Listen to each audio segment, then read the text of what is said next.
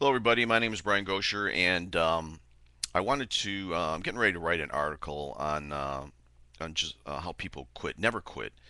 Um, we live in a really negative world. Things are not going well economically, and a lot of people are in situations that are just really kind of depressing and down.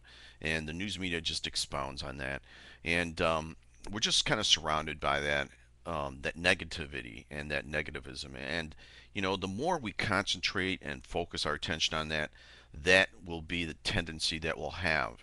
And I'm a firm believer in positive thinking, although it's a struggle. It's a struggle in the world we live, and the news media and even the programs that we see on TV. And I don't really watch much TV.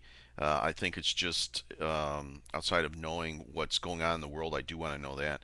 But and sporting events, I do love sports. But really, outside of that, I don't really watch much TV. There's nothing good on it. But I came across this poem. Now, I'm not a poet, and I really have never been into poetry, although I do come across some sometimes that really kind of grab me. And this one did. So I'd like to read it to you, and hopefully it'll pick you up just like it kind of did me.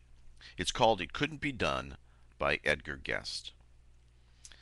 Somebody said that it couldn't be done, but he with a chuckle replied that maybe it couldn't, but he would be one who wouldn't say so till he tried.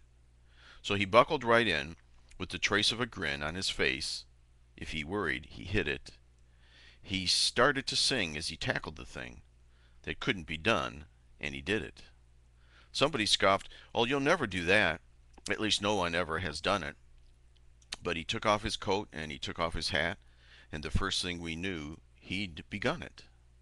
With a lift of his chin and a bit of a grin, without any doubting or get it, he started to sing as he tackled the thing that couldn't be done, and he did it. There are thousands to tell you it cannot be done.